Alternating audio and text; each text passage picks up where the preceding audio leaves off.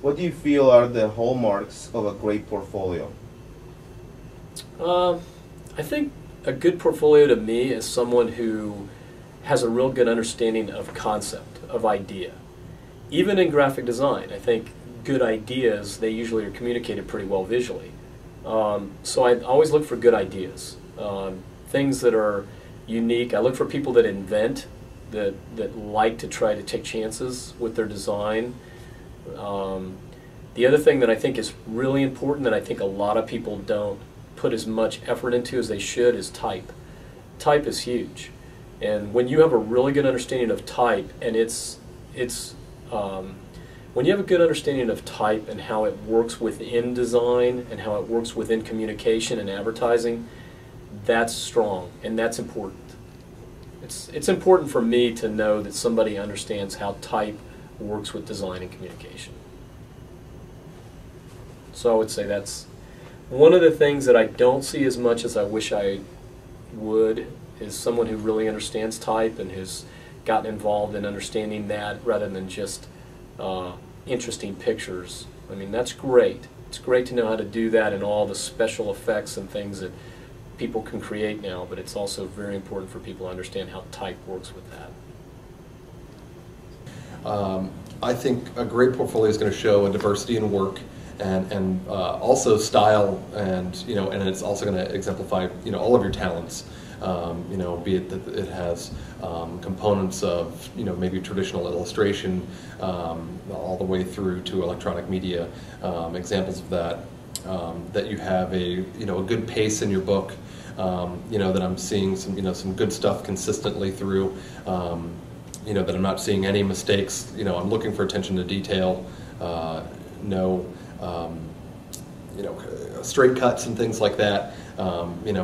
You can see a lot in a book that is going to tell you a lot about that student or that person, and how they're going to work with you and your team. So obviously, great design. I think a variety to show your different skills. Real world pieces. Even if I know coming out of school it's kind of hard, but even if you have a few real world pieces to put in there. Attention to detail, I know specifically when I'm looking for, looking through a portfolio, I'm not only looking at the capability of the person as a designer, but whether or not the margins are consistent, the leading, the kerning, all of that stuff really makes a big difference, and it's stuff that I personally take note of when I'm looking at a portfolio. And the presentation as well, whereas there needs to be something in between telling me your life story about every single solitary piece and then just handing me the portfolio and letting me flip through it myself. I would say primarily, I want to know what the piece was, who it was for, how successful it was, if you know. Unfortunately, we don't always know the results of everything, but what part you played in it. Sometimes people feel they need to say that they did every piece or every part of every piece that they're presenting. And if you truly did, that's fine, but a lot of the times, especially if you're going to work in a bigger team, we want to know that you worked with a copywriter, that you worked with your creative director, that you were, it doesn't take away what you did on that piece, it just shows that you can collaborate with other people. Originality? I think, Yes. I mean, originality first, and I think the most important thing on a portfolio is that you have a style that defines you, on top of anybody else. I think that's one of the big things, and great portfolio goes. I mean, if you go to interview for a job, that is, to sell cars, you gotta bring something that is related to that. I used to interview people, like my other job, for example, and it was a job for advertising agency, and I would get people, with paintings. So, a great portfolio is personalized to whatever you're interviewing for. So it shows, you might have, a couple other pieces that shows, other skills and how you can take that and use it into whatever job you're interviewing for. But it needs to be personalized. That's the biggest thing to me. you know, if this is, you know, a job where, you know, we do ads, you know, for dogs, you know, don't bring, you know, 10 city covers, you know, because it doesn't make sense. You know, I just think that's the biggest error, you know, of designers when they bring portfolios. They just put everything they have, you know. Get 10 pieces, get 8 pieces, you know, and 6 of them should be, you know, go towards, you know, what you're interviewing for.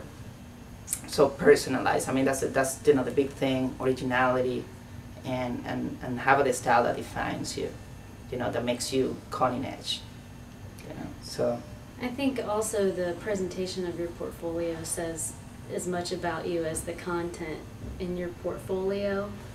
So it's good to come up with something original, you know, for your self promotion, like your own letterhead, your own business card, your own collateral, and oftentimes it's the most difficult to design for yourself, but it's the most important because ultimately that's what you're selling above and beyond everything else. And you have to think it as a salesperson, you know, in a way.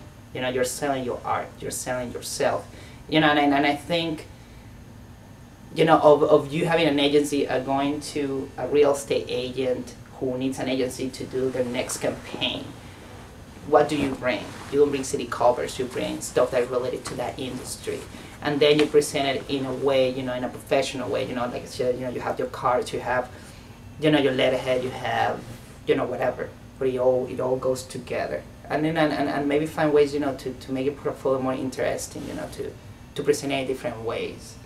You know, maybe you have, I don't know, man, you know, it's a book instead of, you know, a regular portfolio. Maybe it is a CD, you know, where it has everything, and then you have something in paper.